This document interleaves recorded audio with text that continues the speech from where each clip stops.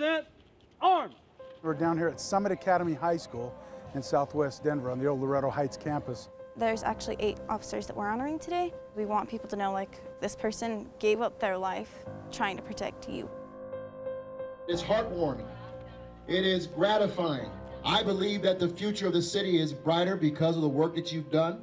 To get this support from the kids at this age, it just moves us. It really does put fuel back in our tank and reminds us why we put the tin star on our chest in the first place. Everyone will have one balloon and we'll release them. Everyone that's wearing this uniform in blue across this nation, they all give some. There's very few who gives all. Each day when you put on the uniform, it could be your last on this planet. So yeah, when you lose somebody, they're with you forever. We thought that it would be an appropriate way to honor our angels.